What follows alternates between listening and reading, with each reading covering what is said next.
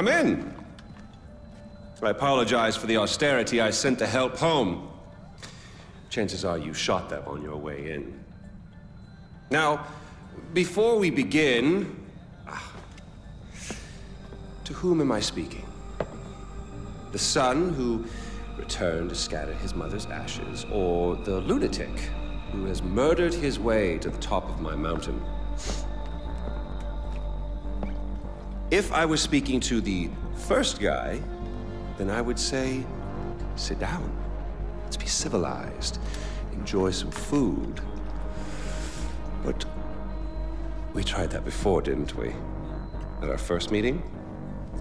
You sat right here. Paul was off applying voltage to the nipples of your rude little plus one. I stood just like this. And what were my exact words?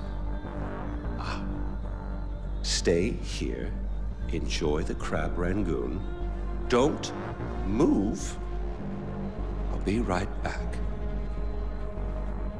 Now, if you had just listened, just waited for me, then we would have come back here straight away, together, and scattered your mother's ashes.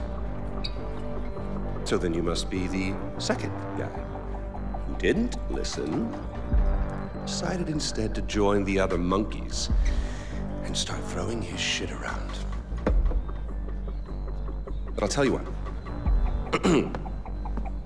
I call a do-over. I say you have two choices. One, you could shoot me, boring, or you could sit down, enjoy some food, and you and I will go scatter your mother's ashes together.